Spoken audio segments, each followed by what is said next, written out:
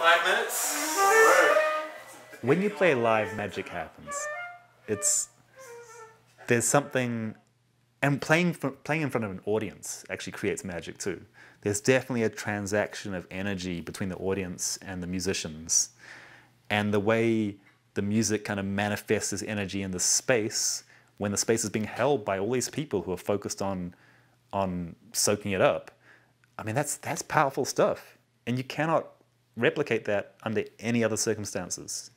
And I was there in Kyoto recently, and I wanted to, Kyoto's a historical city that is really well known for temples and a lot of older traditional history.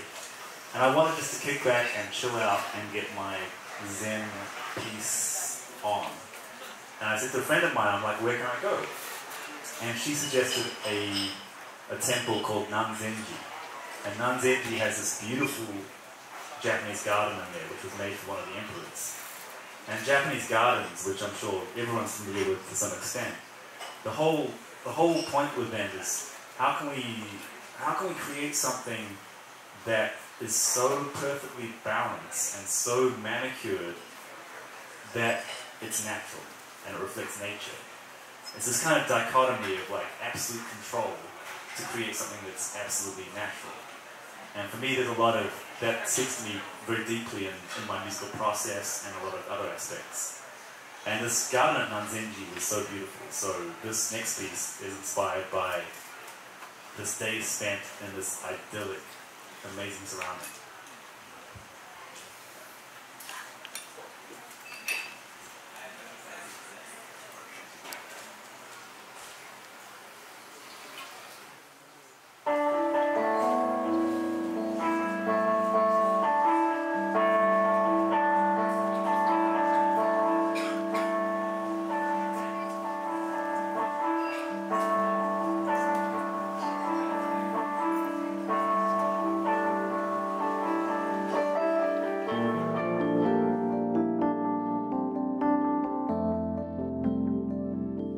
I'm Mark de Clive-Lowe. I mean, I'm a musician. I feel like a jazz musician in the purest sense of the word. Like I like to be spontaneous and improvise and work with whatever I have, which might be just a piano. It might be drum machines and samplers and synths. I might be in the studio, I might be on stage. It could be for the dance floor. It could be for like a mental trip out. It could be one of any things. And if I wanted to kind of say, what's that called? I mean, to me, that's what a jazz musician is. You know, it's not so much, I don't mean that like playing the language of jazz so much as how I perceive it as an ethos and a creative approach. So I was born and grew up mostly in Auckland, New Zealand. My mum's Japanese, and my dad actually lived in Japan for 20 years. So he, as good as, turned native. You know, totally bilingual, bicultural. So the way we were raised in New Zealand, my brothers and I, it's like our house was my parents' own private Japan in Auckland, New Zealand. Like the garden was Japanese and the house was Japanese style. We'd eat Japanese, we'd speak Japanese. And it was almost like once you leave the property, then you're in New Zealand. So that was a really cool way to grow up, and it was unique. I mean, I had no peers who were similar. I definitely had to look beyond New Zealand to find, you know, my roots. And Japan provided a lot of that. You know, growing up, I was in Japan once a year from age 10, like every summer holiday. And then I finished high school there. So it really became a second home to me. But also culturally, just a touchstone. It's like, yeah, I can relate to this. I get this. So it's kind of interesting, you know, having two halves of yourself where you really get two different things and trying to bring those together. It's been a trip, but you know, something I'm really grateful to have that combination. I started with piano. My dad decided when I was 4 years old, you will learn the piano. I didn't even have a choice about it, so that was kind of funny. But yeah, piano is the starting point. It was all classical lessons, and I wanted to improvise and play modern music and jazz, and my teacher had no idea how to do that. So I stopped with that teacher, and I basically, I guess, was self-taught with modern piano. But I ended up stopping playing for a decade when I lived in London. And I think that's because you know, like I said, my dad forced me to learn this instrument. I didn't choose it. So I didn't feel like I had my own emotional relationship with it. So I had to leave it for like a decade. It wasn't until I came to LA and reconnected with it that I was like, oh wow, yeah, the piano, that's my first instrument. You know, a producer would be like, Mark, let's put some piano on this track. I was like, nah, man, let's put some synth on there. I was just sidestepping whenever I could. And you know, I dabbled a bit when I was growing up. Like I played a little bit of violin, a little bit of saxophone, messed around with some mallets like xylophone and vibraphone. But no, I mean, I didn't spend enough time with any of those instruments where I'd feel like I can play that. Like, I could probably pick up a guitar and play a chord and sample it and then chop it up and reprogram it. But for me, yeah, primarily the keyboard as a musical interface, that's been the main thing. So there was a point when I was quite young and people would say to me, you'll regret it if you give up, you know, you'll thank your dad for this and all this, and I was like, whatever. But of course they're right. I mean, I wish I'd spent more time with the piano in classical music. You know, there's some amazing depth of artistry in that music, and what it brings to you as a player is unparalleled. But you know, I was young and headstrong. I was like, nah, I'm out. Pretty much as soon as I started playing professionally, I really appreciated it. And that would have been in New Zealand. I was like probably 21, and started playing jazz gigs, and it worked. You know, people enjoyed the music, the audience built, and we got to do more gigs. And so I did appreciate that. Yeah, I'm making my living off playing the piano.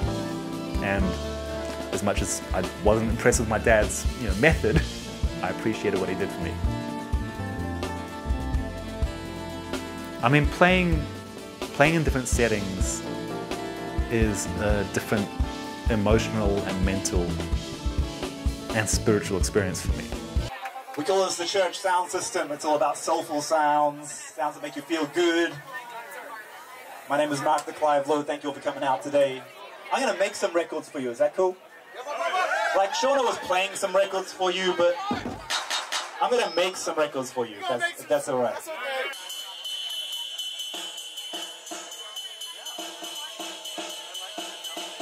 I love, like with church, still really super musical, but it's underpinned by, you know, beats and electronics. I love that, and when the crowd is realizing that, you know, there isn't a DJ playing records for them. There's a guy kind of me like a DJ, but I'm making records for you.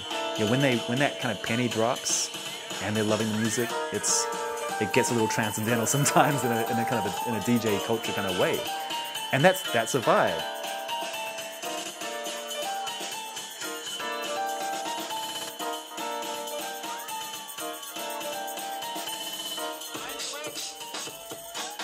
We have the dance floor rocking.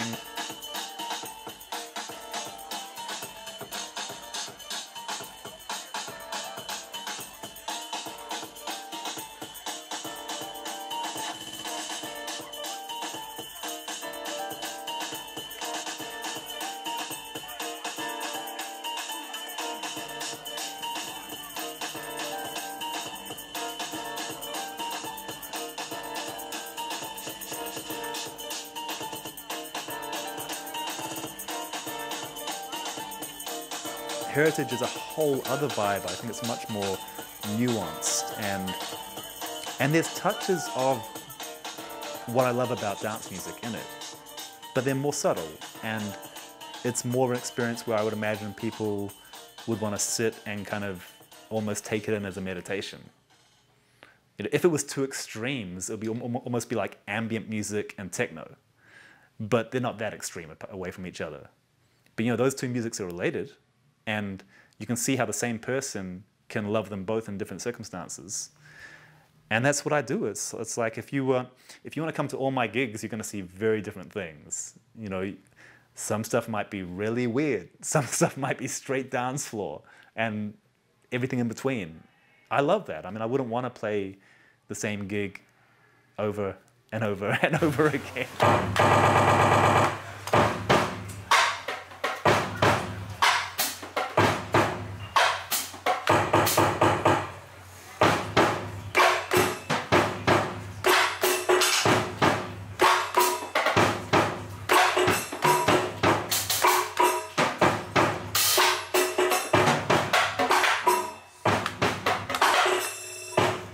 takes about 45 minutes to set up.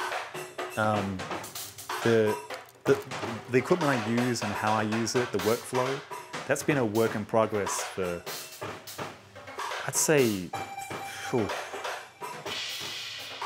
almost 20 years.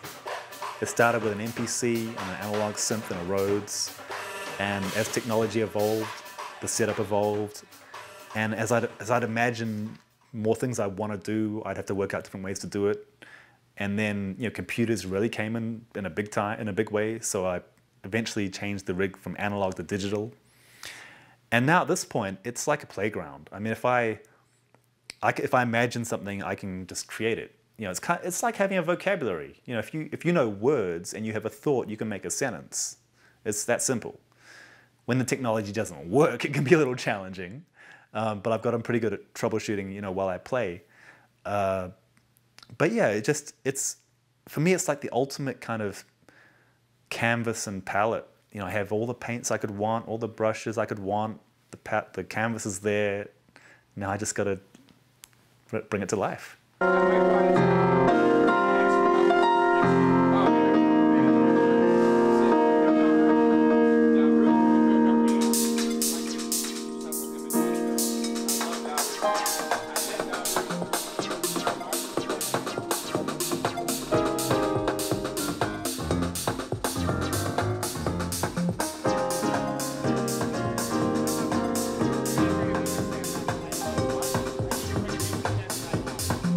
So on Heritage, I have all that equipment, but I'm using it in a more subtle way.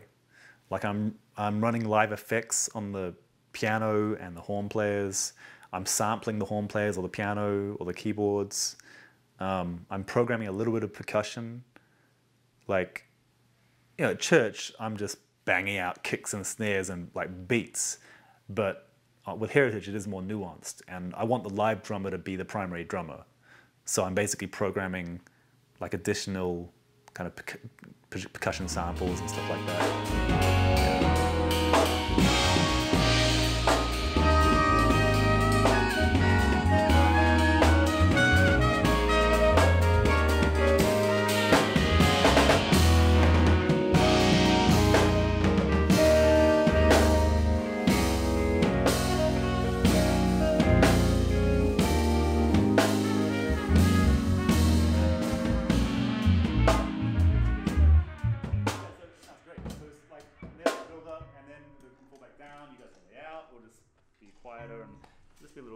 You know? Okay. Wicked. So you should watch out for the 3-bar phrase. I'm gonna try to like if you play it, I'm gonna try to like play it a bar, like one bar past you. You know what I mean? Oh, I see. Like if you start it, I'll start the thing, hit a bar left. I'm gonna try to do that. I see what you're thinking about. Chase it. Yeah. Let's just practice that, so if you do that, it doesn't throw. Okay, yeah. So we'll play a little bit more. I never used to rehearse. I was just like, nah, the music is what it is. But now I tend to rehearse more often, I guess. And all I'm trying to achieve is to have everyone in the band familiar with the motifs, so that the melody which constitutes the composition and the chords that go with it. You know, usually in rehearsal, I'll stop everyone playing as soon as we're through the melody. It's like, you know what it sounds like. Now when we get to this, when we do this at the gig, everyone's going to be understanding what the plan is with the melody. After that, it's anyone's game. You know, that's when the magic really starts to happen. It's like these compositions just kind of set the foundation for the moment, and then collectively as a band, we bring that moment to life. And you can't practice that. Yeah.